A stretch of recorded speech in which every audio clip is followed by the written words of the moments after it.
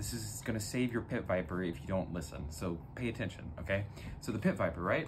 After you go and take it apart, and you take the slide apart, right? This is what we got. So, look here, all right? So, you're horrible. So, how you take this apart after you get all that inner barrel stuff out is, if you have a flathead like this, it fits in here, and then you could screw it gently out.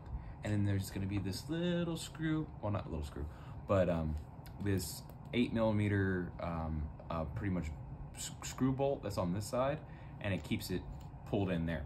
But I broke my fiber optic sight so I could show you this. This sight was coming loose, this sight block, and you just need to tighten it down by coming right here with the Phillip and tighten it in.